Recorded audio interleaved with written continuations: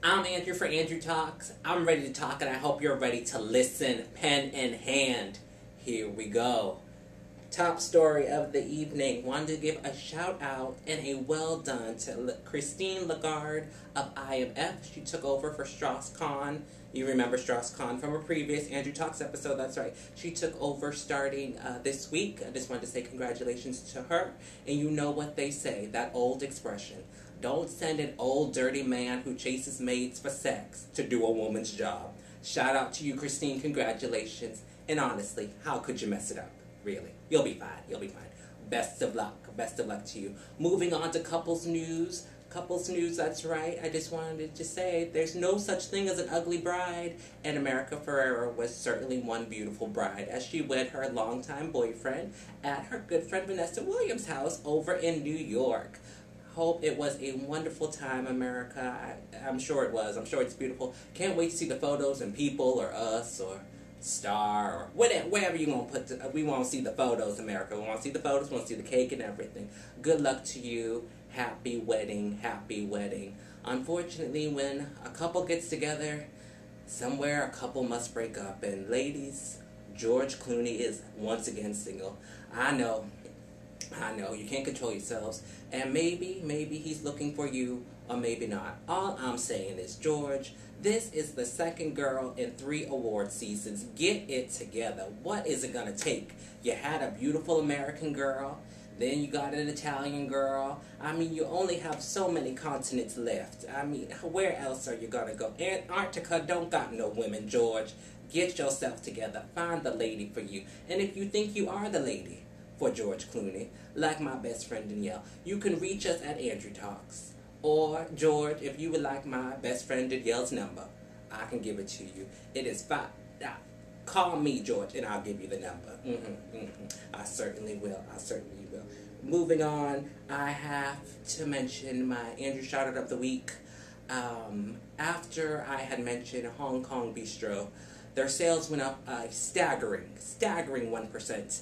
And so many other companies and franchises and restaurants were trying to get me to do an Andrew shout-out for them. And I said, hey, I choose who I want to choose. But it's gotten so out of control, it's just crazy. It's just crazy, the feedback I received because of the Andrew shout-out, that I have decided to go into hiding.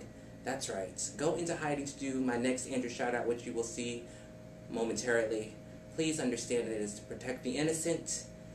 But please listen to the Andrew shout-out and make sure you follow what I say. Because honestly, it is one of the best Andrew shout-outs I have done thus far. Since I have only done 2, I can say that this one is something special. Joe, you ready to roll it? We're going to roll it for you, right? Thank you, Joe. Joe's part of the crew. Joe's going to roll it right now. Please enjoy Andrew shout-out of the week.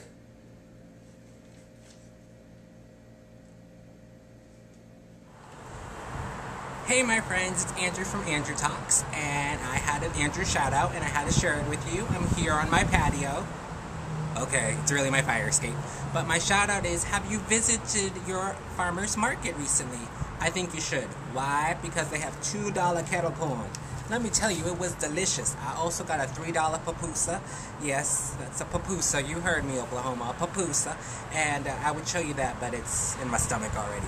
It's delicious. You get to visit your neighbors, and you get to help out your local community with the farmers and all that good stuff. So visit your farmer's market. It's the Andrew shout-out of the week. You know you should. I gotta get to my kettle. This Sunday was the BET Awards, and let me tell you something. It was horrible. And why was it horrible, you ask? Was it because they didn't have enough stars? Maybe. Was it because the performances weren't good? Perhaps. Or was it because they totally made a mockery, the worst Lifetime Achievement Award display I have ever seen in my life? It was the worst. And who was it for? My beloved Patti LaBelle. That's right. I am angry about it, BET. I am so upset about it that I am asking you to redo it. That's right, you heard me. For 2012 BET Awards, I want the Lifetime Achievement Award to be Patti LaBelle again. And this time, get some singers who actually know what they're doing. CeeLo, this was not an SNL skit. You look a dang fool. Do you hear me? A dang fool. Don't ever do that again. That was rude and uncalled for. Marsha Ambrosia, formerly of Floetry, You did a lovely job. You look gorgeous. The voice was beautiful. Now, this next person who got up on stage. Now, if you haven't seen it, please go on to BET.com or watch it on BET because you don't want to miss what I saw. And I know you're not supposed to speak ill of people who take care of God's house, but Pastor Shirley Caesar, you look like Cinderella up there, and it was a hot mess. I'm so sorry to say that. And you had the audacity to sing "You Are My Friend." Where was your friend who helped you pick out your outfit? Oh, you looked horrible. You looked like you had just stepped off a Mardi Gras cart festival. Oh my gosh, it was horrible. Horrible. You look like you stepped right off a Mardi Gras float. Please don't ever wear that again. She looked like an ice skater going to a quinceanera. That's right, I said it. It was so bad. It was so bad that the crew and I said, how much worse could it get? The crew even said, heck, Andrew from Andrew Talks, you can do better than that. So, I am challenging you all. Please watch the CeeLo performance, that SNL spoof of a performance, and then please, for your viewing pleasure, watch my performance and tell me what you think.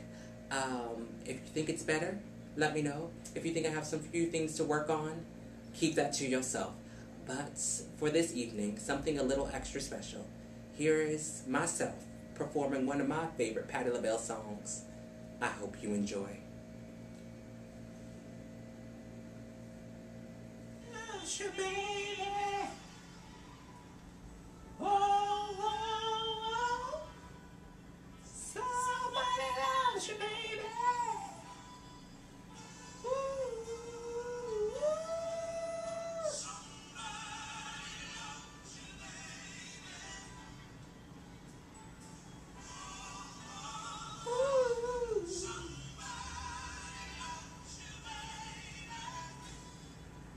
When you know who it is, how so suddenly I woke up one morning with you on my mind. Alright, I hope you had a great night, great morning with me here on Andrew Talks. You know, whatever you do, just make it great. I'm going to see you next time. Much love to you all. Mwah. Bye, y'all.